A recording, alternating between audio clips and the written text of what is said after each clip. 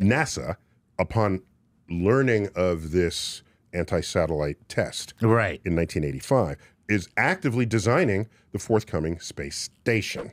And it considered how it might alter that design to make it resistant to debris that it might encounter. Okay. And to this day, you can find pockmarks on the outer shell. So that's in the 1980s. Right. Before China had anything space-related. Right. Okay, so China's not even a player yet. Wow. Okay. So then we're okay with that. There it is. All right. The years go by, and we finish out the 80s, then the 90s, then the 2000s, and then lo and behold, China did it.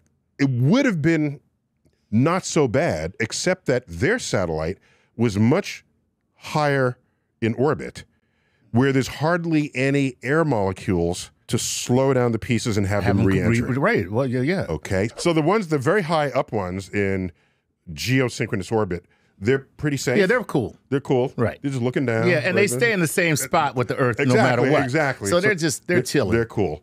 Middle Earth orbit, those are the ones, if you destroy them, the particles never leave. Right. And low Earth orbit, if you destroy them, they'll fall out eventually, not immediately. Right. So maybe we're saved by the fact that they're close enough to deorbit before they put other satellites in harm's way.